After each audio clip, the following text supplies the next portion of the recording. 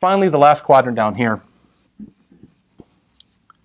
Things you are not doing today that you never want to do. Okay, and I don't think enough of us think about that one. I have a story. My wife, she started out as a teacher. We met in college.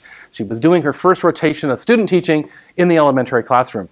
She came home and said, "Oh my God, I cannot ever do elementary school teaching.